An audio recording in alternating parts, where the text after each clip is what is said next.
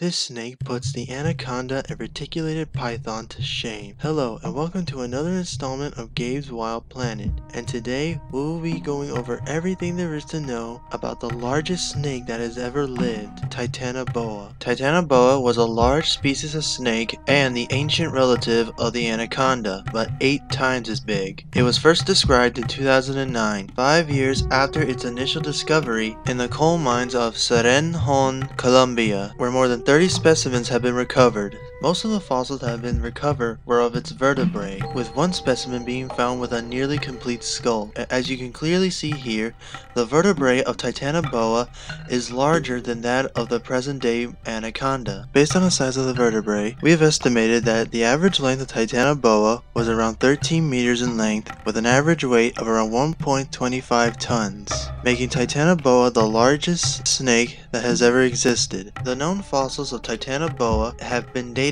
between 60 to 58 million years ago, meaning that Titanoboa lived during the mid to late Paleocene epoch. The Paleocene epoch was a 10 million year period following the extinction event that killed the dinosaurs. Colombia during this time was a vast swamp situated along the margins of an ancient shallow sea, and the climate back then was exceptionally warm, with temperatures reaching into the low 90s. It was this warm climate that may have allowed Titanoboa to grow to such immense sizes, as cold-blooded animals, such as reptiles, have metabolic rates that are influenced by the temperature of the environment in which they live in, and Titanoboa would have needed an exceptionally warm environment to grow to such immense sizes.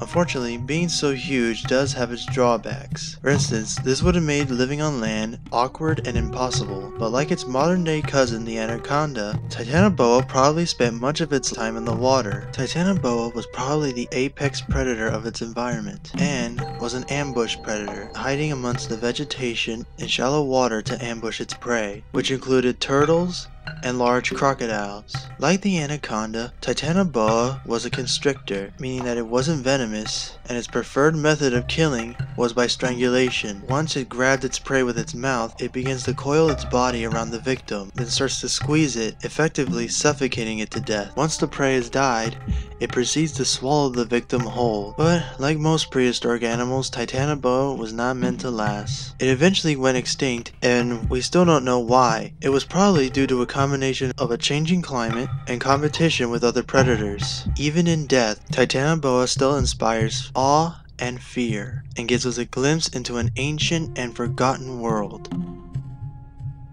Thanks for watching. Remember, like and subscribe for new episodes every Friday.